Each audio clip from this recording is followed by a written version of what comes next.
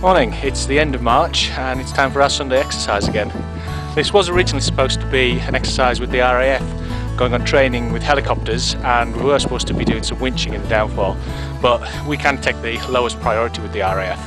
So once again this has been cancelled. They've obviously got something a bit more serious to do, which is fair enough. So we're on to our backup. Me and Vinny have actually got off quite lightly this time. We're both acting as casualties.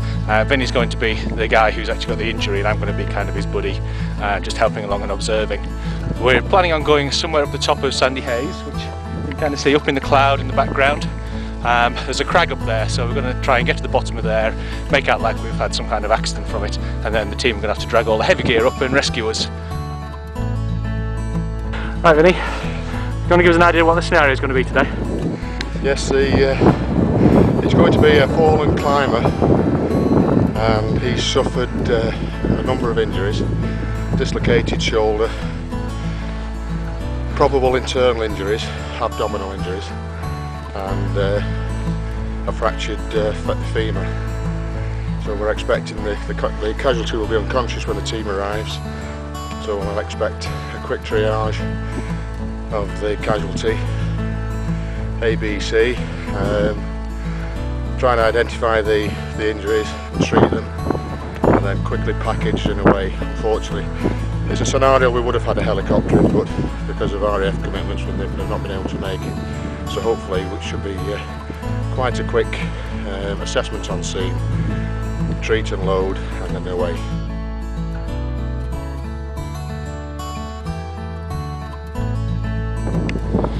Right, we're up at the top now. We're thinking about setting ourselves up somewhere at the bottom of that crag. What we've just got to decide is how far kind of up it or into it we're trying to get at. We've chosen our spot. We're somewhere kind of just at the base of this cliff we're looking at, as high up as we can go safely without having to really get any kind of protection into the rock. Just give it a look around. It's a lovely view. Nice drop below us. So the idea is that if Vinny's going to be somewhere around here, then they'll need to somehow get him into a stretcher or somehow get him down this steep ground safely before they can start to walk the stretcher off on foot. Don't know how they're going to do it yet, but we'll see when they get here. And this is not a thermal blanket, as you can see it's quite small. This is going to be on my chest on the skin, and when they do the survey they should hear some crinkling, which should indicate that there's emphysema, which is a chest condition possibly caused through pneumothorax.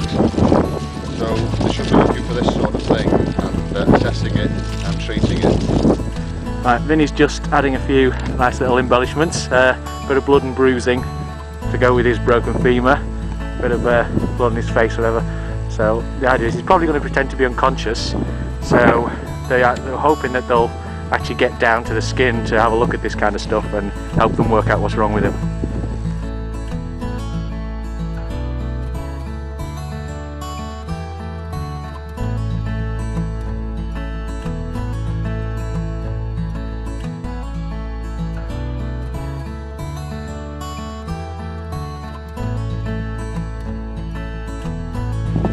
As you can see it, but our fast response party is just making their way over. The first ones to arrive, and they're just traversing along to us. Hopefully they should be with us in about 10 minutes. Vinny's all set now. He's assumed the position, so we're just waiting for them to arrive, and we'll see how their diagnosis goes. He's fallen off this crag. Okay. What's his name? Vinny. Okay. Hang there. We were just going to climb this, and he was having a look. He got halfway up. Yes. And he just lost it, and right. I managed to stop him going all the way down, but he took a hell of a fall. Okay. Vinny? Can you hear me? That's fine. Do you want to hold his head, Pete? Yeah. Hello, Vinny. My name's Dave from Mountain Rescue. Can you hear me? Yeah. Just have to check with his airway. It's looking clear. Yeah. Clear? Yeah. Okay, let's just check it. Check his breathing.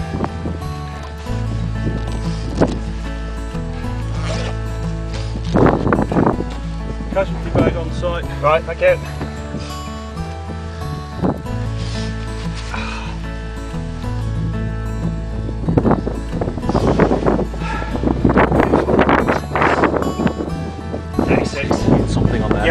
Okay, so basically he's got oxygen emphysema, which is pneumothorax territory, it's crackling.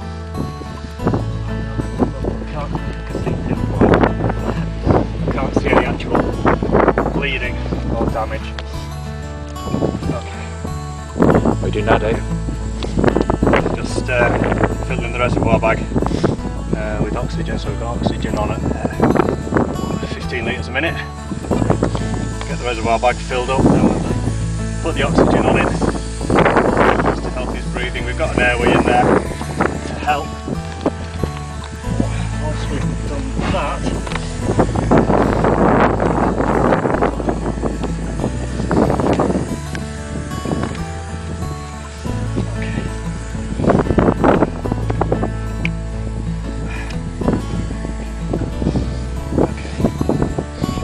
right. Not yet. No, they're not on there yet. Okay. So we've got breathing 36. Got an airway in. Got oxygen on in 15 litres a minute. Right. 268. It's actually about 135 and a bit thin. Yes, we've got thin radial pulse, and we've got cat refill on this side. Just. Yeah. Blood on this hand, but can't say anything. Okay. Blood's looking for blood on the floor. That's what you see. Looked in, yeah, okay, looked inside his coat, so just look in there. Just feeling his legs. Okay. Alright, I've got it. Okay, so we've got lung blood. Suspected femur. Yes, I do. Alright.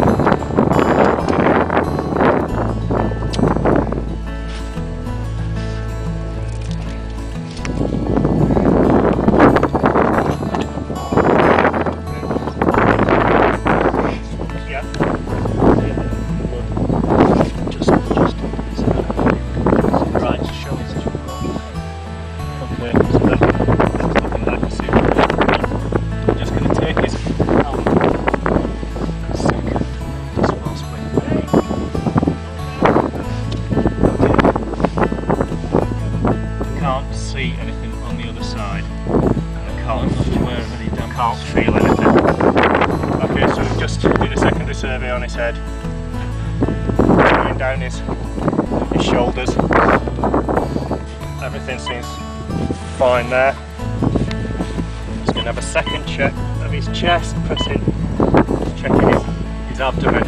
He's groaning on his abdomen. There's no blood. Not got a wound, but we've got a so we've got bruising. Is that firm? Yeah. Yeah. Okay. So we've got abdominal bleeding as well. Pelvis is okay. Here and there.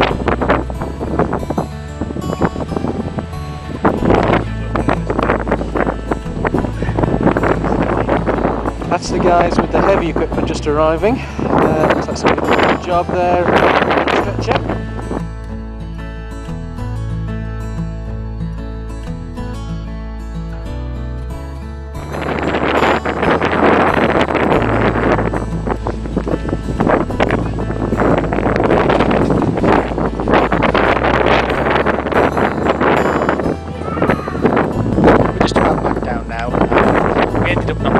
Stretcher. There weren't really enough of us out today to do it safely, so we kind of just jumped down to casual stretcher, and then we came out to the area where a helicopter landed, and that's about it really. It's been quite a good exercise, so we're just going to pack up and